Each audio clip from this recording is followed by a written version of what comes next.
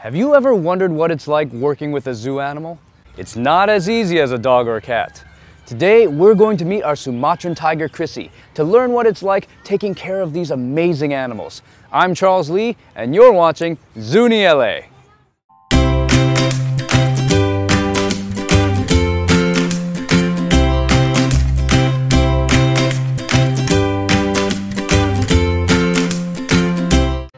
Sumatran tigers are critically endangered.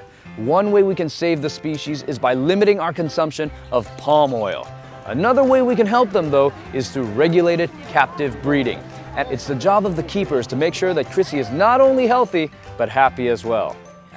It's really fun working with Chrissie. She's got a really feisty personality, and we do a lot of training with her, and she picks up on those behaviors really quickly.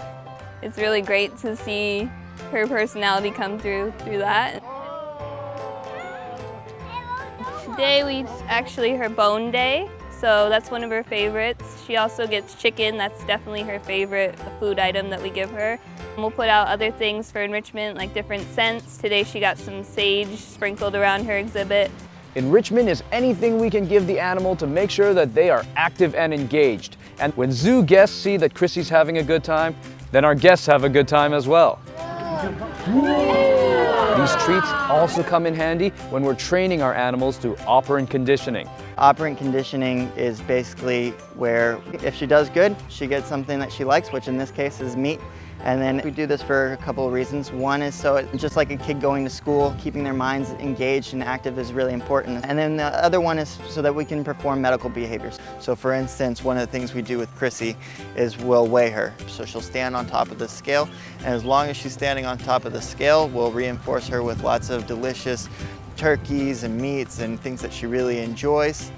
And that way it's a volunteered action. So if she doesn't want to participate, she's still going to get fed that day, but she just doesn't get the really delicious stuff that she really craves. Our keepers have worked hard to secure a strong bond with our animals, but they are still wild animals, and Chrissie is wilder than most. Please remember to show them not only love, but respect as well, both in their natural habitat and here at the Honolulu Zoo.